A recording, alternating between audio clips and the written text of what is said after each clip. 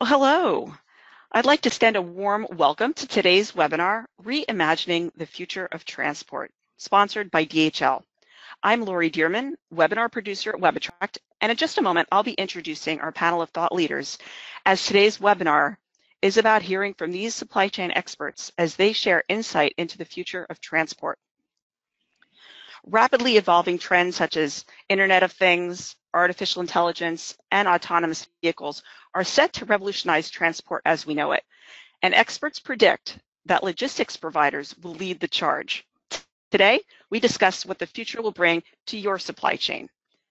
You'll also have the opportunity to have your questions answered at the end of the presentation with all of our experts during the Ask the Experts panel session. Now, before we get started, just a few words about who is in the audience today. We've invited you, along with many other professionals representing 65 countries across a variety of industries and job functions. Regardless of your industry or your location, we're confident you'll find today's webinar of value. During the registration process, we asked each of you what you think the future of transport will look like.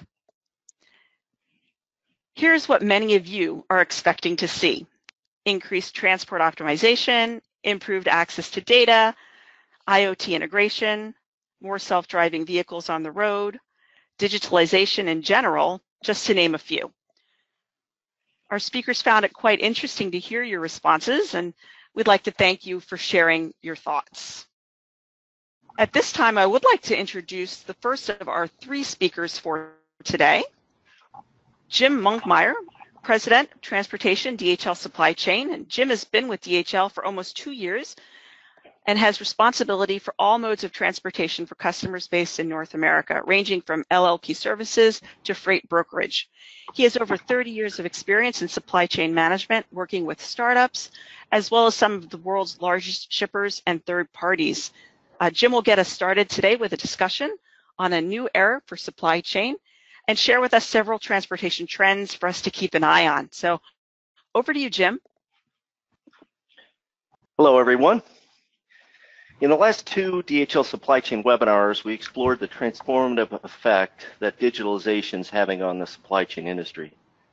We discussed the increasing demands of customers who use the power of the internet to their advantage by extensively researching potential purchases before deciding which products to have delivered and where they want them, often within 24 hours or less.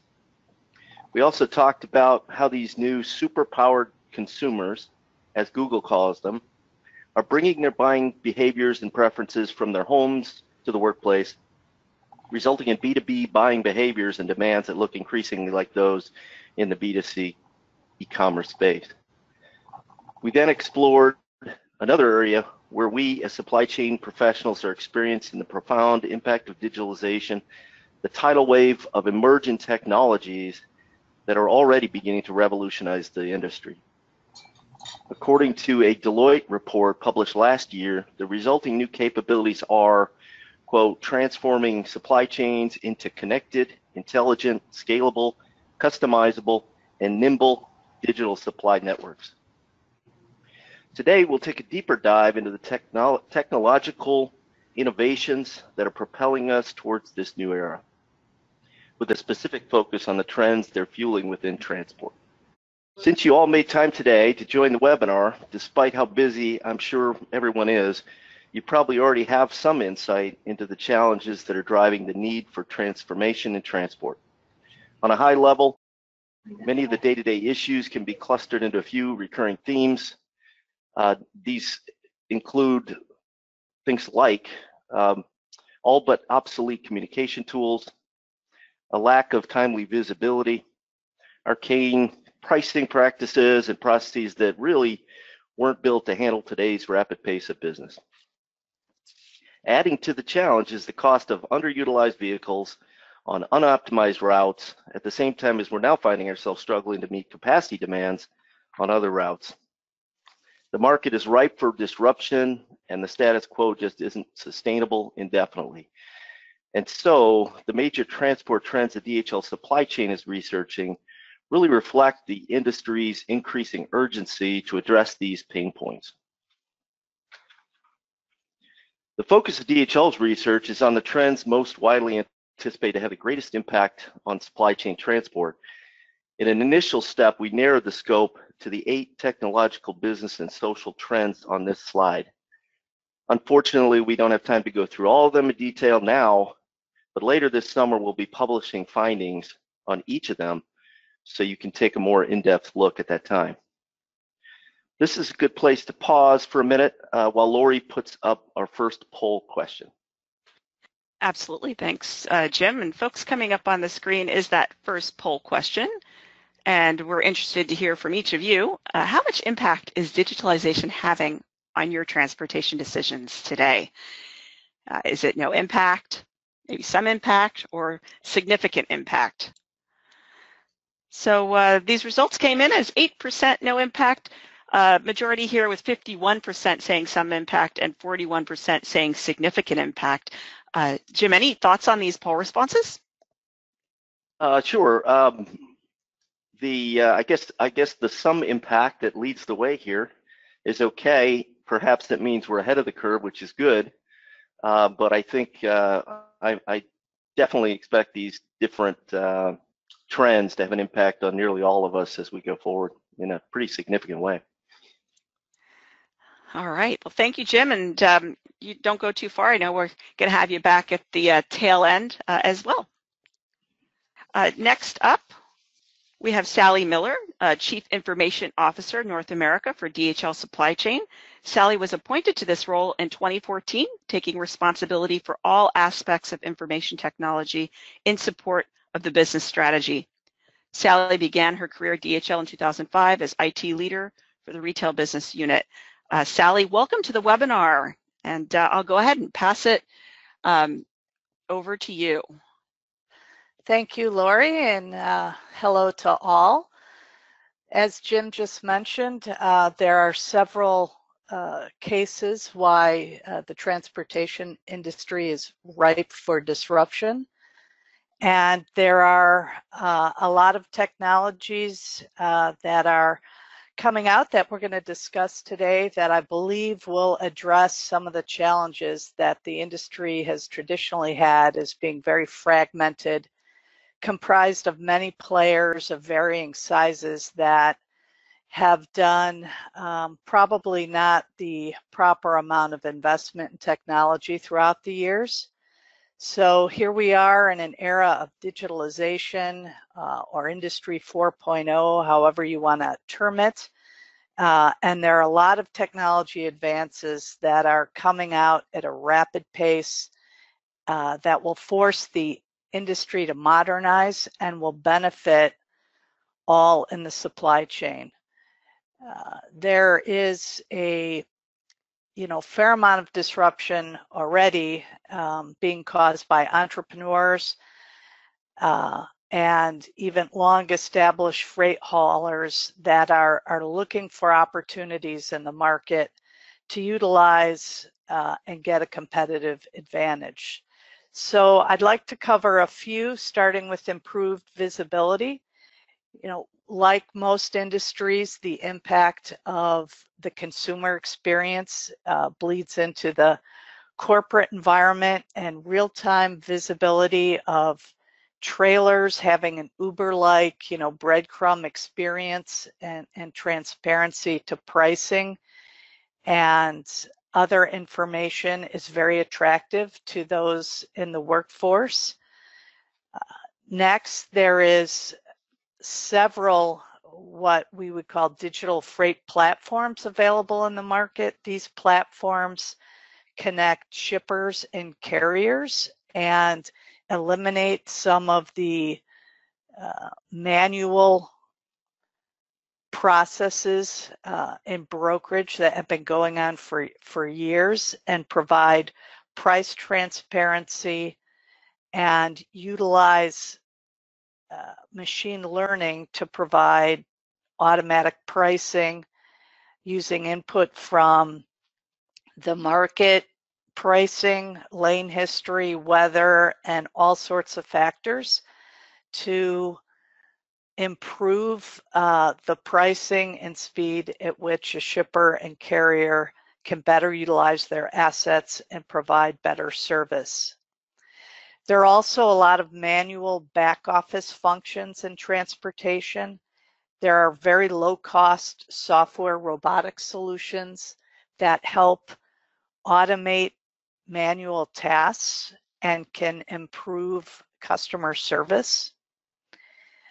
API is an acronym that stands for Application Program Interface. It basically allows two applications to talk to each other in a preset defined data format.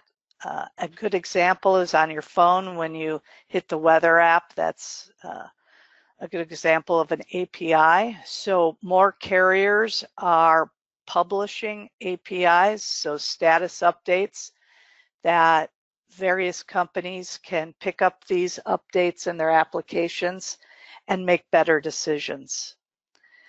Mobile apps have been on the market for some time, but there have been a lot of development recently for carriers to use mobile apps to be able to see available loads and provide real-time tracking capability. Next, IoT, which will be discussed fairly extensively here by Ludo. There are a lot of applications to take sensor data in trucks and do analysis and ensure better product quality throughout the transportation leg of the supply chain. And in the future, when automated vehicles are commonplace, these are being piloted now and are the way of the future. I do think it's a good ways out before they're moving freight commercially, but a lot of investment in the technology and exciting times to come on that. Also, green technology, vehicles and fuel are improving fuel economy and reducing emissions. So all of these are just kind of, I think, ones that will be impactful on transportation and will benefit everyone in the supply chain with improved transparency. It will cater to the how millennials like to work and improve asset utilization of the carriers. The carriers will get paid faster with digital freight platforms and improved technologies and integration. And it will help shippers to optimize their transportation spend with improved analytics. And with the real-time visibility, security is also improved. So I'd like to take a couple minutes and talk about the hype cycle. There is a lot of buzz in the industry with a lot of these technologies. And I think most of you are familiar with this graph. The technologies I discussed are plotted on this diagram where they are in terms of their maturity level from hype, lots of chatter, to mainstream adoption. So on the left there, early days for AGVs, drones, blockchains. I think blockchain gets the most hype of any of the technologies. There are some use cases around regulated products like pharmaceuticals that are benefiting from blockchain applications. But I think until this technology matures and is adopted more frequently, it's a ways out before there's a benefit to the average shipper. And then on the right side, where the maturity level is more and there's more widestream adoption, are for mobile technology, supply chain visibility, and different digital infrastructure that's being taken advantage of today. So I'd like to talk for a minute on our supply chain visibility platform at DHL called Connected View. As we all know, end-to-end supply chain flows can be complex. Everything from raw material sourcing from suppliers through manufacturing, distribution, and final mile delivery. There are a lot of opportunities for issues to arise. So our platform enables track and trace functionality for each of those steps in the supply chain flow. We utilize published APIs from different stakeholders in the supply chain in really a collaborative manner, whether DHL is managing that leg of the move or providing the service. We can take data from other carriers and provide the end-to-end visibility for our customers. What we're seeing is the quality of the data is improving over time. There are aggregators in the market who've integrated to different transport providers that can quickly provide a lot of data and speed up a company being able to get better visibility in their supply chain. We have an Elasticsearch functionality that, depending on your job function and what data you have, you can input, a portion of a PO number, a customer order number, or a bill of lading as an example, and pull up information about that shipment and drill down to item level detail. So end-to-end visibility, with knowledge comes power. You'll have better decision making, more efficient use of resources, and the stakeholders in the supply chain will get more timely updates in one place instead of having to look at multiple systems or make phone calls. We've seen improved customer experience and enables our customers and our customers' customers the ability to plan and be more efficient in their workday. With the increased visibility comes better opportunity to manage risk and prevent disruptions in the supply chain, avoiding lost sales, reducing expedited shipments, improved incident monitoring. DHL has a service called Resilience 360 that helps companies manage disruptions in their supply chains, and I encourage you to go to our website for more information. Also, as mentioned previously, more secure transport and optimizing transport spend by mining data and having visibility is another significant benefit. So with that, Lori, I will turn it back to you. Okay, well, thank you so much, Sally, and we'll have you back at the tail end for the Q&A. So folks, if you have questions for Sally, please go ahead and put them into the queue, and we'll get to those at the end.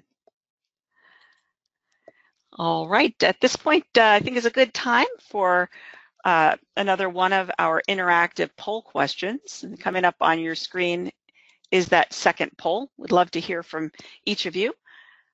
The question is, I have the shipment level data I need to optimize my transportation services. Not really a question, more of a statement. Her response options: strongly agree, somewhat disagree, strongly disagree, or I don't use third-party logistics providers. All right, we've got 19% saying strongly agree. Our majority here, 42%, saying somewhat agree, 22% saying somewhat disagree, 8% with a strongly disagree, and 9% don't use third-party logistics providers. So pretty spread across that spectrum there, and thank you for giving us your input. At this point in the program, I would like to invite Jim back to the microphone to help us transition into the final segment of the webinar for today and interview and have a lively discussion with our next featured speaker, Ludo Fossati. So back to you, Jim. Thank you. We're all starting to recognize that collecting and using the vast array of data that companies now have available to them can create benefits that can drive competitive advantage. In fact, data is the cornerstone of any predictive analytics processes, and that has perhaps never been more the case than in transportation today. The more things we can connect together, the more data rich we'll be, and the more predictive the supply chain can become, ultimately leading to increased efficiencies and a better experience for our customers. With that background, I'm excited to welcome Ludo Fossati, Head of IoT at Vodafone Americas. He's here to talk about the Internet of Things, specifically as it relates to transportation and logistics. As an introduction, as you can see from the map on this slide, Vodafone is a market leader with its own network in 26 countries and partner networks across an additional 49 countries. And this enables true global connectivity of devices for their customers. Ludo, thanks for joining us today. To start off, would you please explain to our audience how IoT is enabled through what's called LPWA? Thank you, Jim, and thank you all DHL for inviting me. It's a real pleasure to be here today. So yes, Vodafone, we are the most global telecom operator, as probably most of you know, and we are fortunate to have DHL as a customer or a partner, and we are the worldwide leader in IoT connectivity and some other let's say chunks of the value chain in the IoT space. So to answer your question around LPWA, so LPWA stands for Low Power Wide Area. It is the first network that telecom operators, including Vodafone, designed for things and not for people. So it is the first network that is pushing, or let's say making sure it ticks the boxes for to better connect things.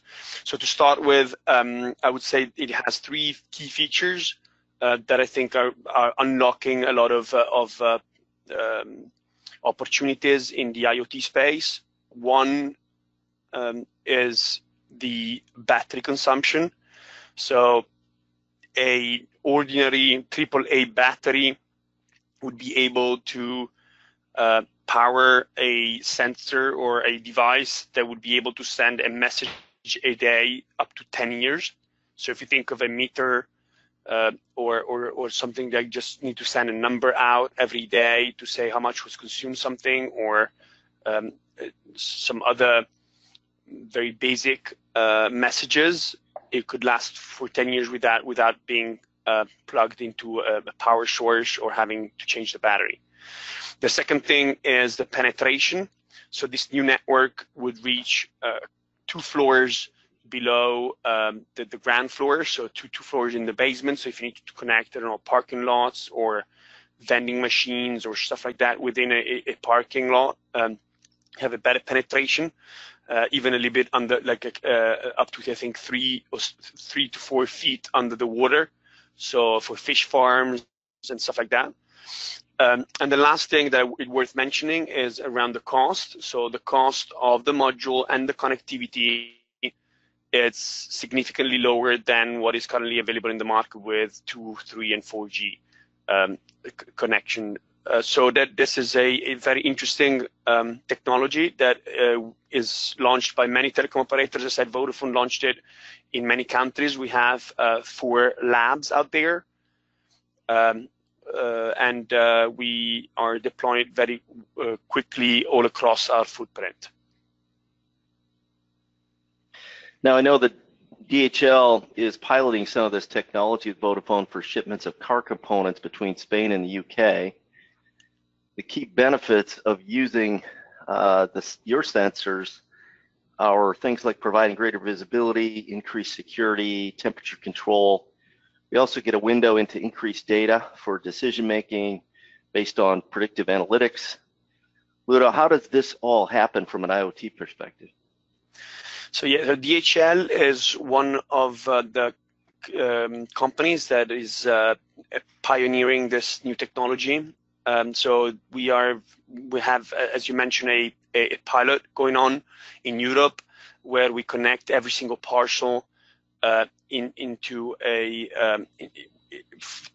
to do three things. One is to track the parcel with GPS technologies. Second one is to monitor the temperature, and the third one is humidity of for a customer of DHL. We are collecting all those data, and then providing them the data so that they can monitor how things are, what happens during the transportation, and they can in real time monitor if everything is in line with what they were expecting. So this is a very interesting project that would have not been possible probably with the old technologies that we have out there. So we are very excited to see this, the results of this, and let's see how it moves forward, and then to expand it in other regions.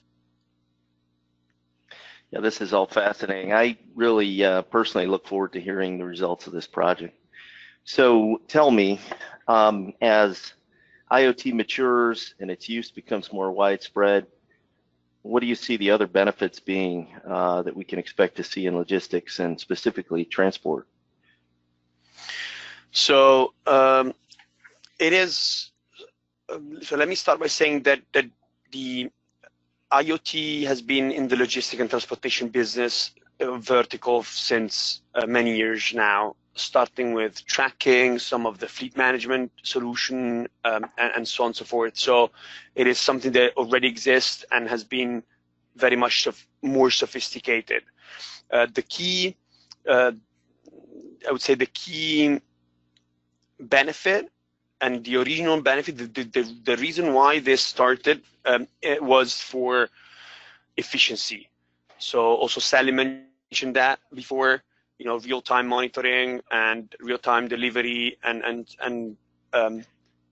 try to maximize the usage of the fleet and the consumption of fuel, or the right route to from point A to point B, and so on. So this was the original reason why it started so well into the logistic and transportation business.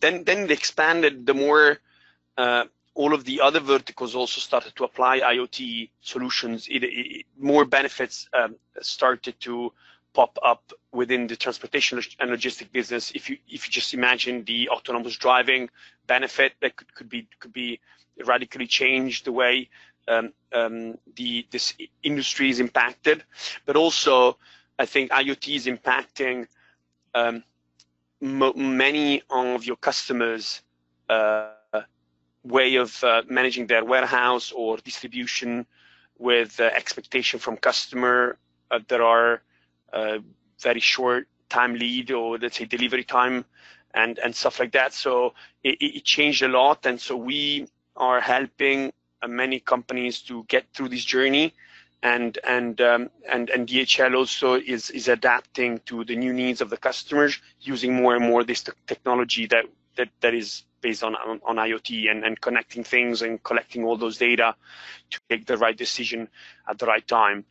So I think it is still changing. So and there's much happening, and let's see what's going to come next. Thanks, Ludo. One of the things that I found to be interesting is the use of the term by Vodafone of 3.5 brains. Can you tell us a little bit about that concept? Yeah. So, well, Jim, let me tell you how it started. So, at a conference, I would say a couple of years ago, I was asked about what is needed and what it was the role of the human being in the autonomous vehicle to develop the autonomous vehicle, to make sure that the autonomous vehicle would be safe and secure and stuff like that. So we came up with this theory that now it's kind of being repeated more and more. There is this 3.5 brain theory. So we believe that to have a successful autonomous driving project or so service, let's say, you would need, first of all, a very smart brain in the car. So the car needs to become smarter and smarter. And that also is not something new. If you think of a parking sensor or, you know, all those, or a cruise control, it's things that exist now since many years, but it's becoming more and more sophisticated with long range radars and now cameras and stuff like that. So the car needs to develop a very strong brain with all the sensors and analyzing all that. That's the first brain. The second brain is that we are testing in Germany, but also we are a big fan of putting some of the intelligence within the network.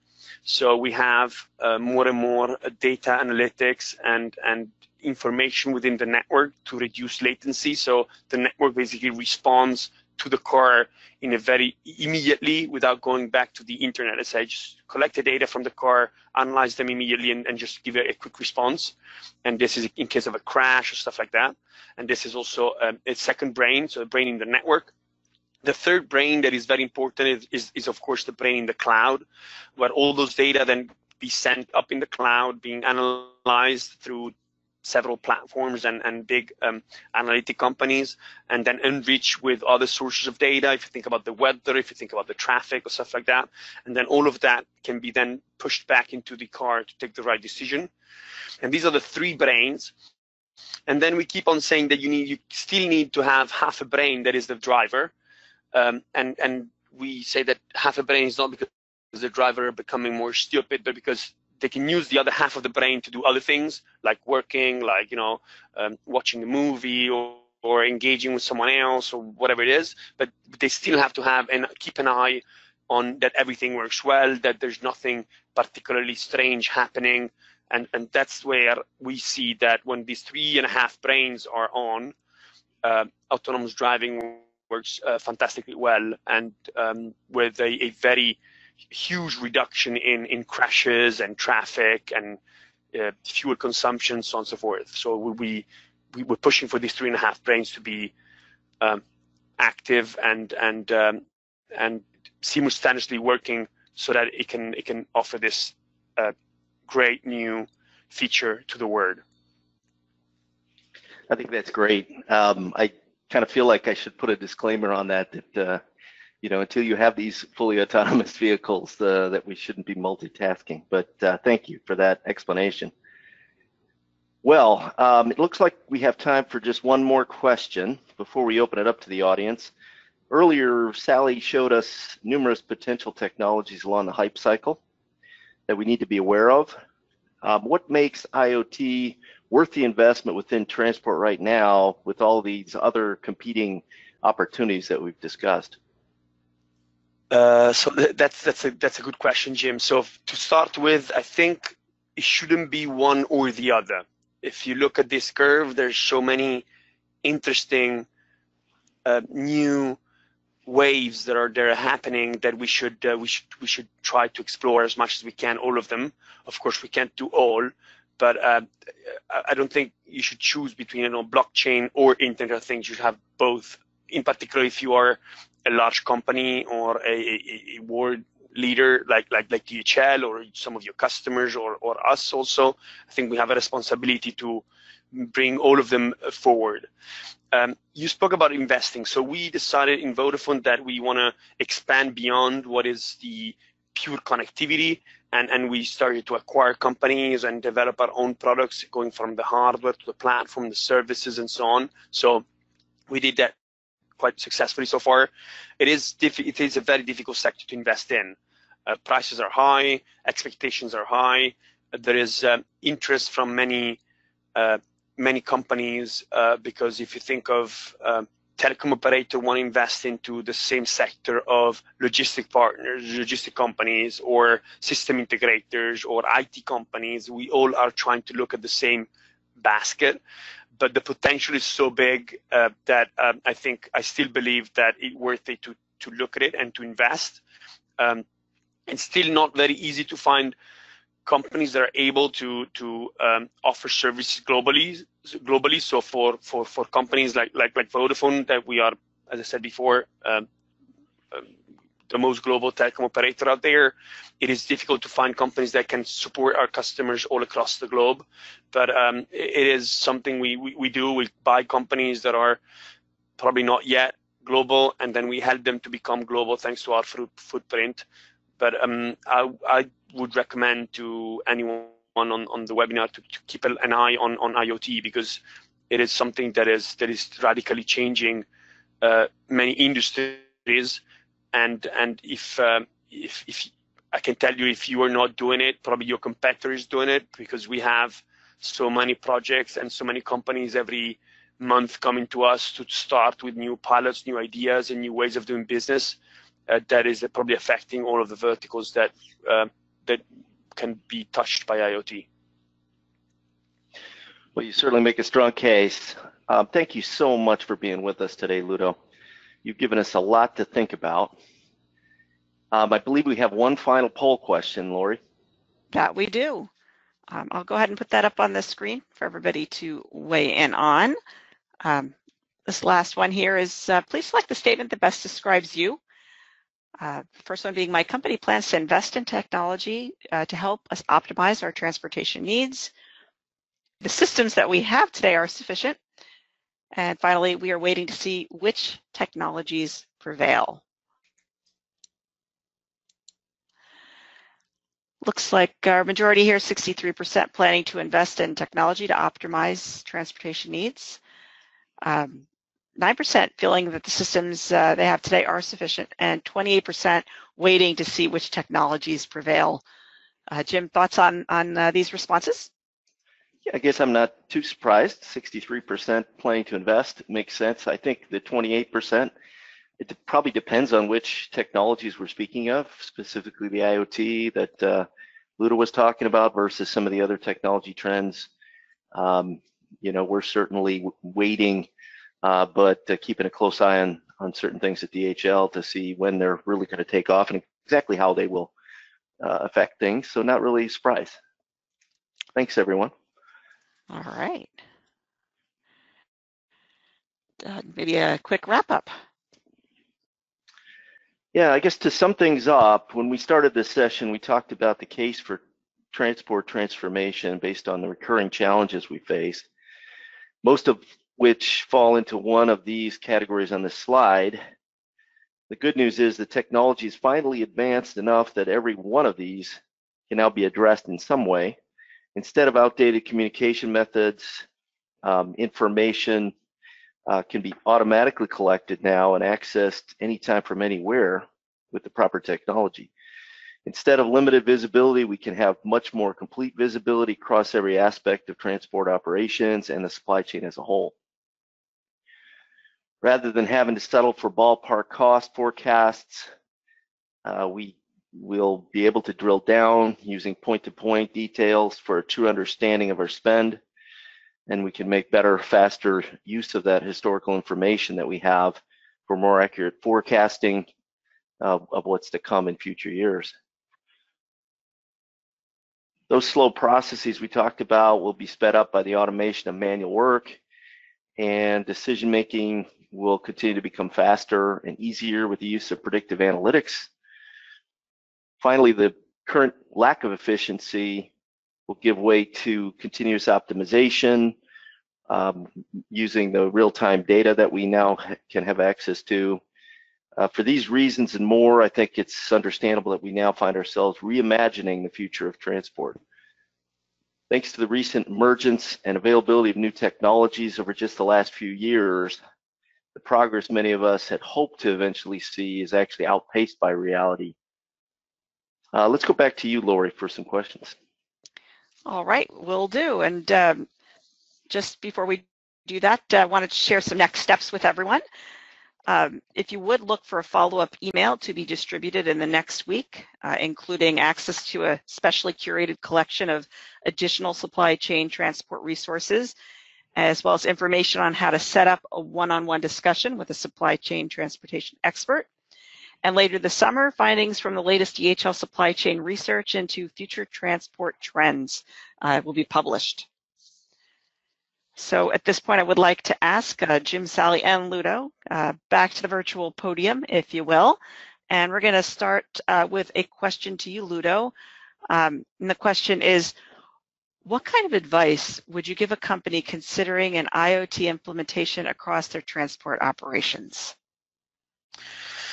Well, I could go on forever, but let's say that if I had to pick 3 key things that needs really to be looked at carefully, is one, I think, to make sure you select the right partners for what you need. So if it is multi-country, you select the partner that can help you in every country you're looking at.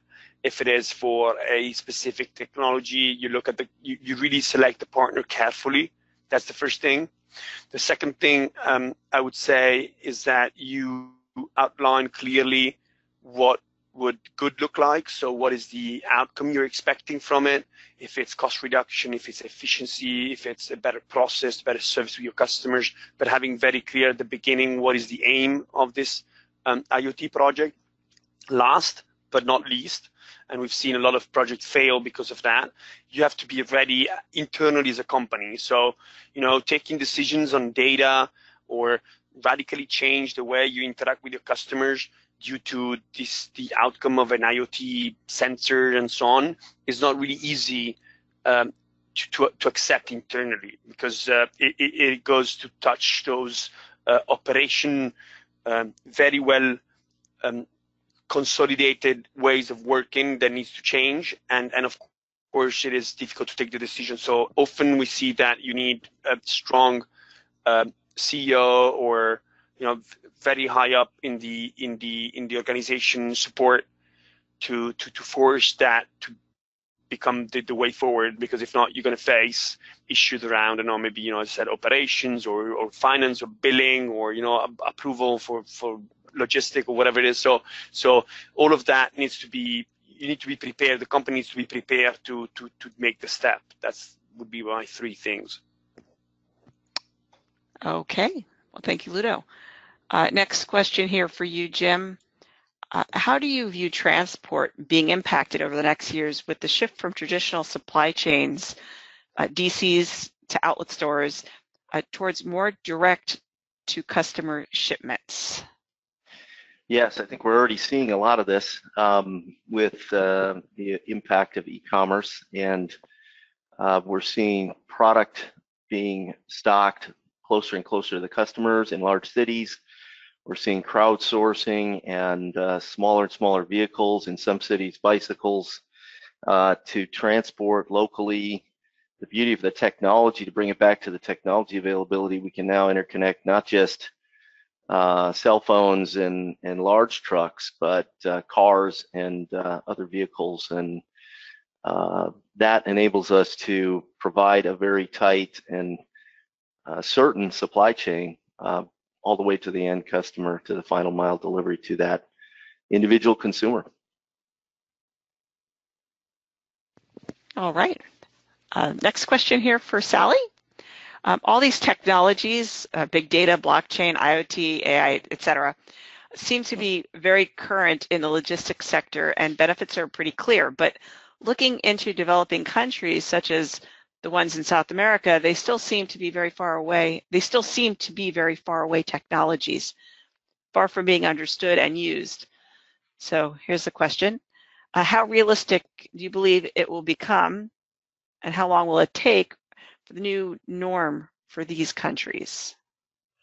I would say that in South America, they are adopting the more mature technologies that have been proven out and are actually innovating as well. So I'm not sure I completely agree that they're very far away technologies. At DHL, we're a global company, and most of our products are able to be deployed anywhere in the world. But I will say specifically to your question, how long will it take to be the new norm? I would say South America is, in the larger companies, right there with the rest of the world. Okay. Next question over to you, Jim. Technology has a cost to implement and maintain for a low price point, low margin product. How do you see these new technologies being applicable? Yeah, I mean, the costs continue to come down, but the opportunity is still there for third parties to share a lot of the costs across multiple customers and provide, be a testing point, I guess, for some of these capabilities that we then share with our customers. Oftentimes, our most progressive clients that we're working with, which still enables us to, when you combine that with the physical delivery of the product, with the ability to show visibility across our warehouses and our transportation providers, still add a lot of value that an individual point technology solution can't on its own. And these technologies still require a lot of effort on the part of the individual supplier, shipper, manufacturer. So we certainly see these as opportunities to reduce cost, which is great for all of us. But there's a lot of complexity that still comes into managing an entire supply chain, from raw materials to end consumer customer. Okay, thank you. Moving over to Ludo. And the question here is, how will regulations impact the implementation of IoT in supply chains? Yeah, so I would redefine the question in how regulation is impacting. So we have different type of regulation that are, of course, impacting the IoT space, but I would say all of the data linked companies or businesses, and we should look at it at different, so there's different aspect of it. The first one is a transfer of data abroad. If you think of China or Brazil, India, and other countries, there is always a little bit. Russia is difficult. It's not allowed to take data out of the country. So that is, of course, affecting businesses that want to manage centrally some IoT solutions. That's the first one. Second thing is, of course, that if you apply IoT into the healthcare space, you get into all of the healthcare regulation aspects. Or if you do it, autonomous driving is, of course, affecting all of the transportation and road associations, and in every country is different. So the regulation is very important. So maybe I should have mentioned that also before. Once you've planned what you want to do and you have the right budget and the right support from senior management, it is key that, well, that comes along with selecting your partner. So if you select a partner that is in this industry, that is working in many regions, many countries, we know what blocked us, what stopped projects in several regions or countries, and why. So we now have, I think, quite a good expertise ourselves, but many other companies. I'm not trying to sell anything, but there's many companies out there that they know what they're doing, and there are ways forward. But it's always very tricky, and it's a key blocking point sometimes. Unfortunately, we expect slowly things to get better. The more people get used to it, the more the regulator also get used to it, the more we have alignment on ways of operating, the easiest it would be. It's so new that also for the regulator it's strange. So sometimes they take decisions that are a little bit harsh, or for, like, say, stopping potential new business. But I think the more we move forward, the more things would get more ordinary and clear. Okay, thank you. Next up for you, Sally. Question here is, what impact do you expect 3D printing to have on your business and against which timelines? I think as 3D printing, and additive manufacturing, as the technology matures, it will allow us to provide a better service to our customers by forward deploying, the ability to create service parts or parts needed in manufacturing or footwear, apparel, being able to be deployed closer to the customer, the end customer, will be able to provide a better service. And I see this in early days, and within the next 2 to 3 years, more applications and better maturity for the technology. So very exciting, and I see it all as positive. Okay. Question here for you, Jim. Of the 8 trends expected to have the biggest influence on future transport logistics, which ones are currently affecting transport the most? And do you think the answer will be different in 5 years? Okay, well, the first thing that comes to mind, I think somebody already asked a question on it, was really the e-commerce trends. Those are have certainly changed nearly everything over the last few years. Of course, there's still a lot of bricks and mortar and shopping done in malls, but that's certainly changing things dramatically. I would say the other things that we're seeing changing right now, Sally mentioned digital freight platforms, digital freight marketplaces for matching freight and capacity.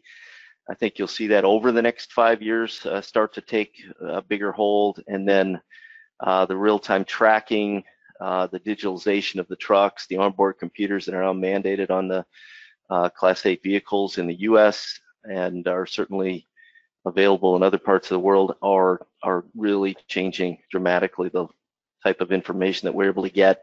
And we'll build on that with things like artificial intelligence and big data and predictive analytics.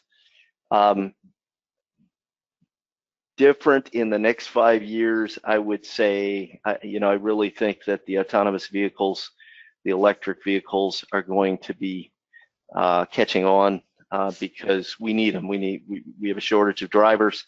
It just makes sense. I think most of what it depends on now, certainly for long haul trucking, is public acceptance, which will happen. And then certainly the other trends can't be minimized, things like sustainable logistics and urbanization, but those seem to be kind of ongoing and will continue certainly on into the future and become more and more important. Okay, thank you. And one more question here for you, Sally. Should TMS be reimagined to face future of transport? If so, which direction TMS should take, primarily from the mid or the long-term future? And if you need me to read that again, I certainly can, or if you want to restate that. So TMS being Transportation Management System, I think we're seeing initial trends in the market for transport systems to become more collaborative across many partners in the supply chain. So I do think they should be reimaged and would be one of the technologies that can be improved to better support the expectations of the user of the system. So yes.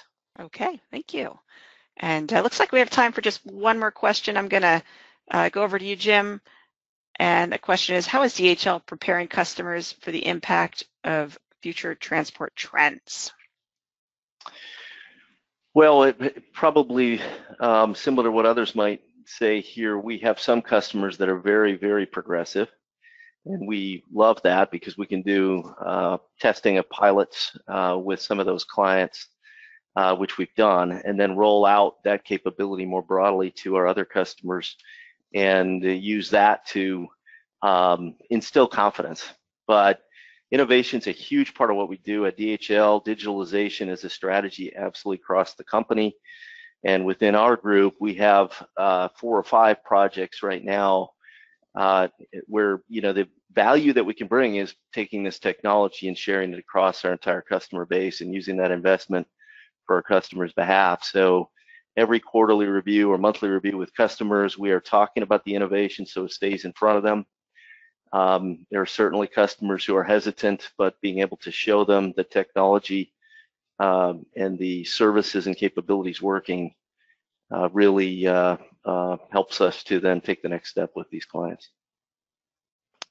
All right, well, fantastic. And I think we're out of time as far as questions are concerned, but before we sign off, I would like to take a moment to thank each of you for joining us and trust that you found today's webinar to be of value. Special thanks to Jim Monkmeyer, Sally Miller, and Ludo Fasati, and of course, our sponsor, DHL. And again, thanks for joining us. This is Lori Dearman saying, hope we see you on the next one.